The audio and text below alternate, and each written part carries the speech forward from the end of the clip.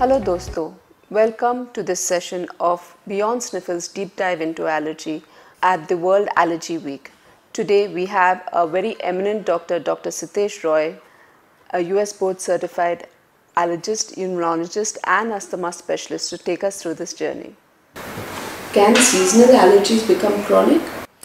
Absolutely. So when I was talking about the atopic march, we have children who start off with only seasonal allergies, and as time goes by, the allergies become perennial, they become year-round. And this is a sign that the allergy is becoming more severe, it's becoming more chronic, it's becoming more intense. And we see this in children who start off with simple nasal allergies or begin with a little eczema. They go on to develop further allergies which can then affect their lungs, their breathing, become then, where it was only during, let's say, the monsoon or the winter, now it becomes all year. They can get attacks at any time.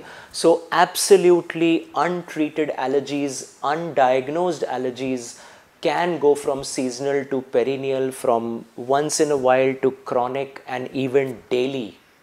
So it's a real problem. तो allergies जो शुरुआत होते हैं simple skin या nasal allergies से, seasonal allergies से, जैसे बच्चा बड़ा होता है या अगर teenage years में शुरू होता है, तो जैसे वो adulthood में जाता है, वो allergies जो पहले कभी कभी होते थे, वो रोज़ होने लगते हैं, बार बार होने लगते हैं, कई बार हफ्ते में होने लगते हैं, और इसी को हम allergic disease का progression बोलते हैं.